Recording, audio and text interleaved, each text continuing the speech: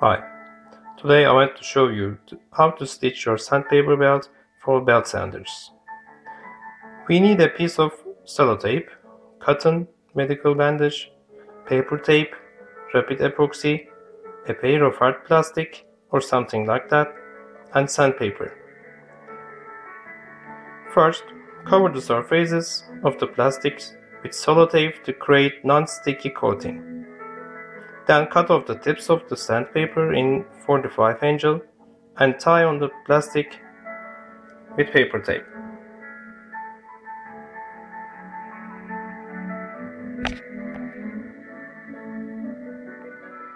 Put the tips together and apply rapid epoxy and add the cotton bandage.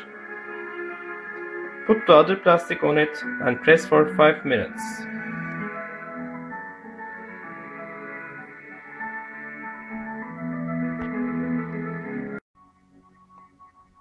And it's done.